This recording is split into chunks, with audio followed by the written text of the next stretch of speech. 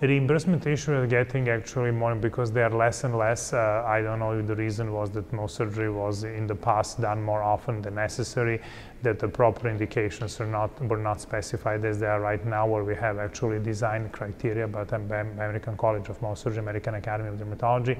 But generally the reimbursement rates is decreasing for many things, not just for Mohs surgery. However, Mohs surgery potentially, if we remove the tumor, we can run up in a bigger defects that potentially require more reconstruction, longer reconstruction, and those are the problems where we may not have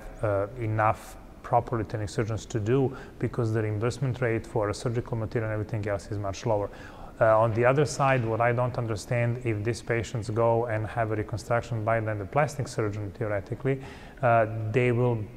the insurance will be paying for the operating room, for many other expenses, which